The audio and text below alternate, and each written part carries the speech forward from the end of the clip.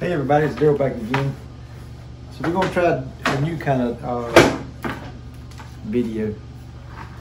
We're going to start talking about hive components and stuff like that that goes into your hive.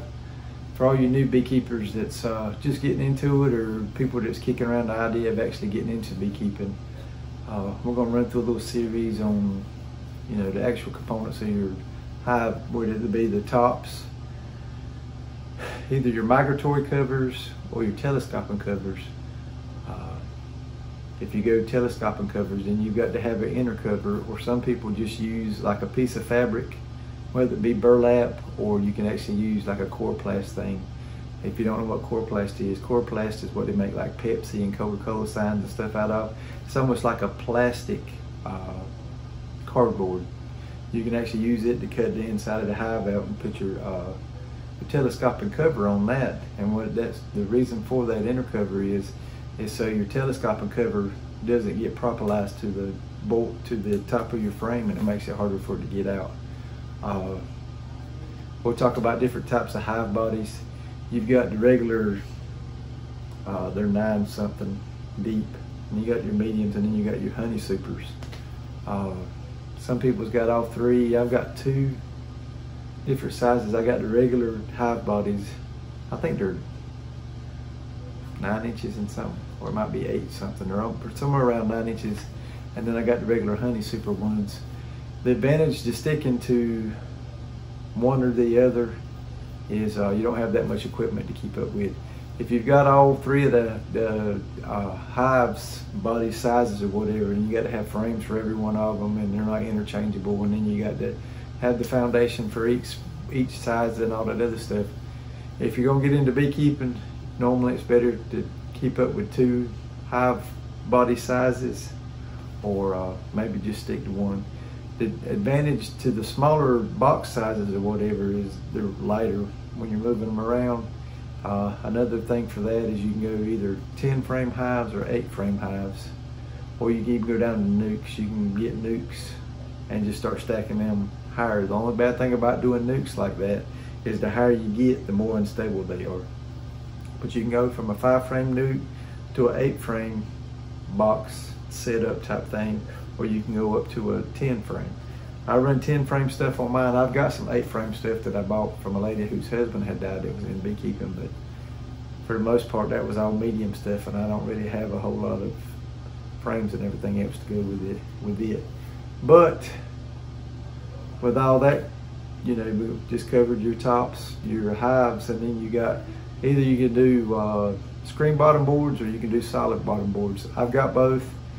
I've kind of moved toward the solid bottom boards only because they're easier for me to make. I buy all my hive bodies and my frames, and of course I order my foundation also, but I build my tops and my bottoms. And it's easier to build the solid bottom boards than it is the screens, just because you can build the 2 sides on a table saw, cut out a piece of plywood for the bottom, and you're pretty much done with your other thing, or for your bottom board or whatever. It's just a preference. I started out with screen bottom boards. The only thing about screen bottom boards is you got to remember to put the piece, you can either slide a piece on top of your screen for the winter time, or some of the companies make where you got a piece that slides in the back, and that closes the screen up for the winter time, which cuts down on the drafts and stuff. Probably up north, if I had to guess, they do a lot of the solid bottom boards up there. But for the purpose of this video tonight, or today, or whenever you watch it, is for frames. Now, with your frames, you've got 3 basic styles of frames. You've got, these are wood frames. These are the ones that I normally use. They don't have the groove that's all the way through the bottom of it. It's a bottom of it solid. Now it's got the groove right here that your foundation fits in, and then it's also got the I think these are called the wedge type ones, and this piece right here breaks out. Now the reason why I use this right here is you can use the solid plastic foundation on those, or you could use the wax type foundation. Now this is wax foundation, and you can see the metal pieces in it. And what that is for strength and integrity. And I use bobby pins for my stuff. You can, if you go through Man Lake or any of these other places, you can actually buy the pins that are made to go in the foundation. But you can buy 100 of these bobby pins for $1. So that's what I use on mine as far as my wax foundation. Now the reason why I use this type of frame is this is a wedge type frame, and as you can see, if I can pop it out right here.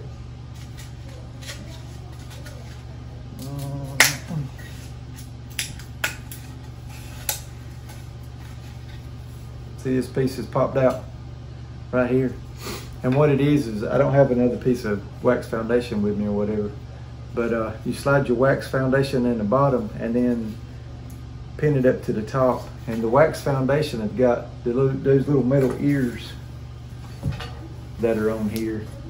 Once you put this foundation in, these ears are pointing out this way. This is the wedge, and you pinch those metal edges in between the wedge and the top. And when you do, you can run a staple or a brad right up in here, and that holds it together. Now see, this frame right here has got the groove in the bottom, and I'll put a picture up of what that looks like on the pictures that I'm showing you is actually off the Man Lake website. But if you use the ones that's the solid through here, that's more or less for your wax foundation. It does not work with the crap if you're going to use plastic, because your plastic foundation will actually fall through these grooves right here. This is probably one of the frames that I originally ordered when I first got into beekeeping. Of course, I've changed the foundation out, but to me, for what I use my stuff for, I don't buy those anymore.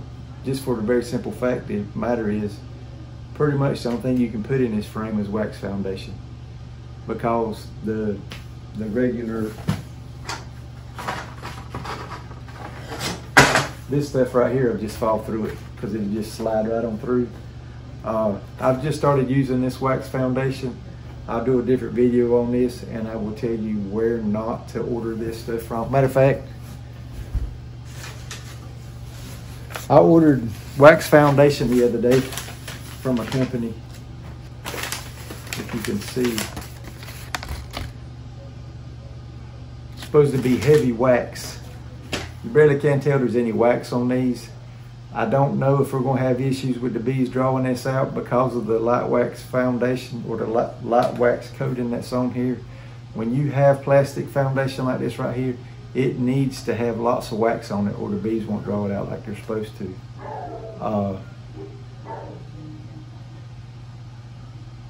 Dogs is barking. But do not order your wax foundation from that company, because I've sent them several emails and they haven't replied back to me yet, and I would not recommend them because they do not answer emails. But if you're going to order the all-around frame, I would order this one here, the one that's got the wedge type stuff in it, and I will throw up on the screen what these are listed as. I think that the wedge type, solid bottom, you can use wax foundation in here. You can use your plastic foundation. If you want to do the, go the route of like starter strips, you can do starter strips in here. I've actually used the plastic foundation to do starter strips on some of my stuff. And what I do is I'd cut my starter strips about that deep, and I would put them in the little grooves here without breaking them out. And then I would take my brad or my staple gun and I'd shoot brads up through the thing and actually pin the starter strips in there. Some people live and die by starter strips, the all natural comb and everything else, and I did that for a year or two. The only bad thing about it is you can't run those through an extractor, because if you do, they'll blow out and you'll have a freaking mess because they won't hold up. Another thing, when you order your frames, this is just a preference of mine, but I always order them with the holes in the sidebars. I've never run any wire or fishing string in any of my stuff but it doesn't cost any extra to have these. A lot of people run fishing string through these if they're going to go with the starter strips, or just let the bees build it out for the real natural comb. And if you run fishing string through here, it actually gives it a like a backbone. I've never done that. I've never tried to run it through an extractor, so I don't know how good it'll hold up. But if you want to go all natural with the starter strips, that's one thing you can do. You can use a little lightweight fishing string, maybe 6 or 8 pounds, and you just start here and you go across and down and through, you know, zigzag back through. And when you get to this other side, you can either put a brad in and tighten the string around it, and then shoot another like staple type thing in it to keep it tight, or you can use wire. They sell wire through Man Lake or Kelly's Bees, or seems like there's another one out there that a lot of people use. But an all-around frame that you can use for pretty much anything is going to be the wedge type ones. Like I said, I'll put the pictures up of the different ones and what the names of them are. Like I said, there's 3 different sizes of them, and I'll put the sizes up too. But there's really, with the Langstroth hives, there's only like 3 options for your frames. But I hope this helps with your frame questions or anything like that. If you got any more questions about frames or any other your hive components, just leave them in the comments below. If you're new to the channel, this is your first video watching, hit the subscribe button and hit the notification bell so you know when I put more videos out. I'm gonna do a series on just hive components and the difference and everything. So hope y'all are doing good. Hope y'all learned some stuff. And as always, we'll see y'all on the next one. So I closed the video out a while ago and I forgot to add one thing. Do not order these. These are plastic frames. I don't know if you can see that or not, but they're full of holes right here. All these are holes. There's holes all up through here and all down the side. And you know what gets in these, or is able to get into all this stuff right here? Wax moths and hive beetles. And do not order these. Don't do it. Once they get a little bit of age on them, when you hook your hive tool up under here to pop them out, these ears will pop off. And it's just a mess.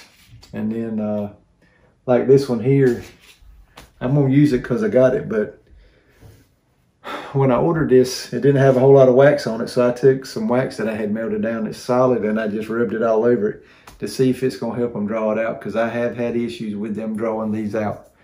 But do not order these and put them in your hives. You will regret it. Like I said, the hive beetles get all up in here. The bees propolize all that stuff together. It's a mess. Do not order these. Don't do it. Over here are some videos that I also think you would like. So go ahead and click on one of them and continue watching. I do appreciate y'all watching. And as always, we'll see you on the next one.